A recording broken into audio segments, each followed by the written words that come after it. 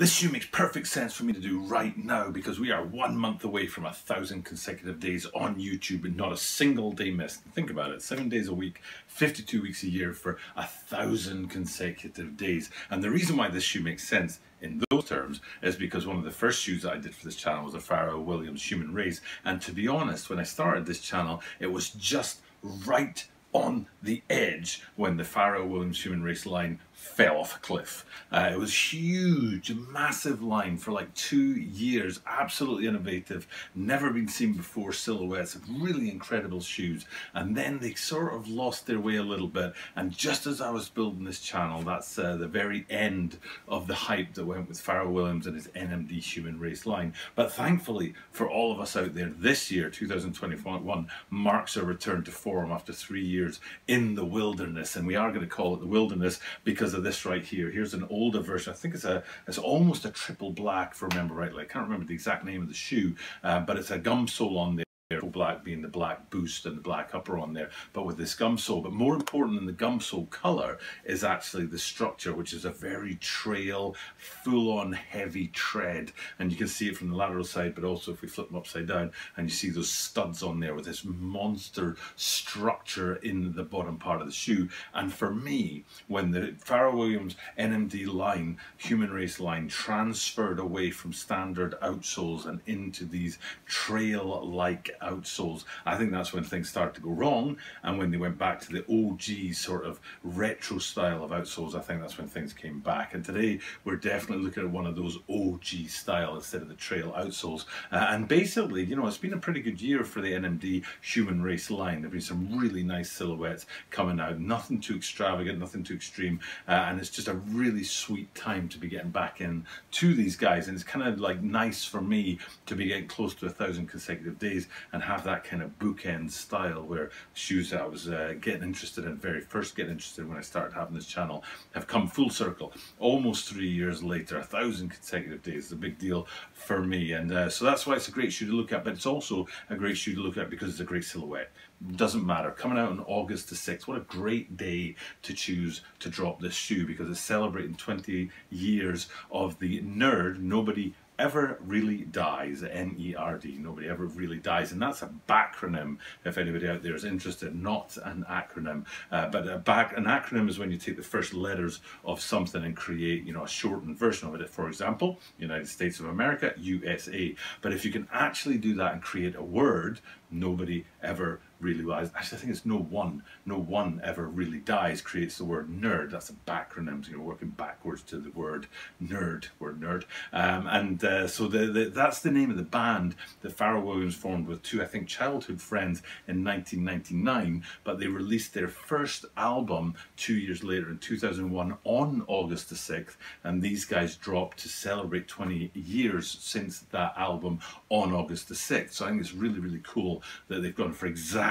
the 20-year mark. And that's a big thing in sneakers right now because a lot of the sneaker companies are really struggling to hit their drop dates because there's trouble with global trade routes trying to get shipments of sneakers moved from one continent to another, from the place that they're made and created in factories to the place that they're sold. So watch this space as far as that August the 6th drop date goes. Will they actually hit the mark? Because it's very much 50-50 these days if that happens. So they had with a Nike earlier, I'm trying to remember which one it was, but it literally said the date on the side and they missed that. It was celebrating, I think, was it celebrating the swoosh? I think it might have been celebrating the first use of the swoosh, and it was like June the 14th or June the 18th or something like that, and they missed the drop date and they released on like July 1st or something like that. So so we're not sure where the drop dates are going, don't know if they're going to hit that target, but August the 6th is the one for this, and it's an absolutely beautiful shoe. And the last thing I want to do just before we dive into the shoe and look at all the details on it, because there's a lot, is just to tell you guys out there, yes, 2 days ago I got my first my first vaccine of the two 2 vaccines for coronavirus. So finally Japan is catching up with the rest of the world, and we're getting vaccinated in a good way. I mean, like tons, 80%, 85% of over 65s have been vaccinated here, and they've really made a push for those vulnerable groups or age groups to get vaccinated first. But now they're getting into my age group, which is slightly younger than the over 65s.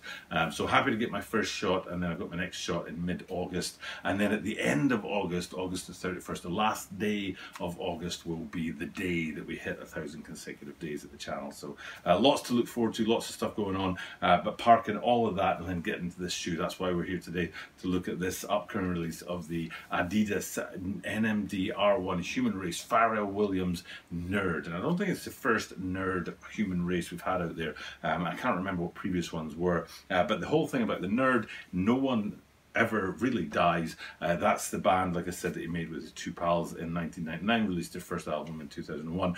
And right down the front of this shoe, great place to start, is looking at that upper on there. And there's actually quite a lot going on here. I know it looks very simple, but it's not. There's, I think, probably 3 things of real note to look at in the top half of the shoe. So looking at that upper, you see running down the middle of the upper, the lettering N.E.R.D, and that's the sort of gimmick, the style, the signature of the human race line, is having some kind of writing down there. Usually it's an affirmation of some kind, like humanity or equality or something like that. But in the case of this, it's pushing their band name, N.E.R.D. So that stitching on there is a big deal. That's what they always do, or usually do, with the human race line. And then the other things that are important about it is that the N.E.R.D are separated by stars, if I remember correctly, which really does represent the brand of their band.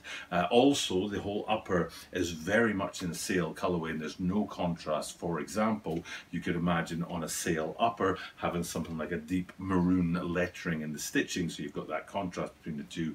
But note, what they've gone for is very complementary colors in the stitching and the upper, and that's also evident when you go back from the stitching and the lettering on there into the laces, and you see that the rest of the upper is very much staying in that sail color. Hits like the I don't know if we can call them eye stays, where the laces come out of the midsole towards the heel section, then the bricks that are standard on NMD sneakers, front and back on the lateral side, and just on the back on the medial side, and those bricks are also in sail, but the boost itself is in white. So basically most of the whole upper half of the shoe, maybe 90% of it, done in the sail, and that's kind of interesting that there isn't that contrast there, because that's a big deal when it comes to a lot of NMD human races, is the contrast. So and then the final thing in that upper area, so we've done the stitching, we've done the colors, the materials as well, because it's a question with Adidas as to whether or not it's prime knit.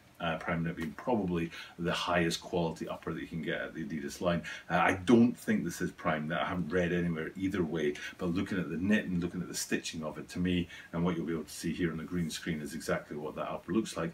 I'm not seeing prime knit. I don't think it is. So so that's kind of the detailing that goes on at the top half of the shoe, especially in terms of the sail stuff. But if we move back from that, we do get a little bit of color when you look at the top line, the lining, and also the heel branding on the back. So first things first, let's look into the shoe, and you can see there's a very light pastel peach inside to the shoe to complement the sail on the outside. I think it works fantastically. And then looking down even further, you get to that insole, which with Pharrell Williams is always about massage, where to massage on the soles of your feet to achieve more health in the rest of your body. Massage here to have a healthy colon, massage there to improve your hip joints or whatever.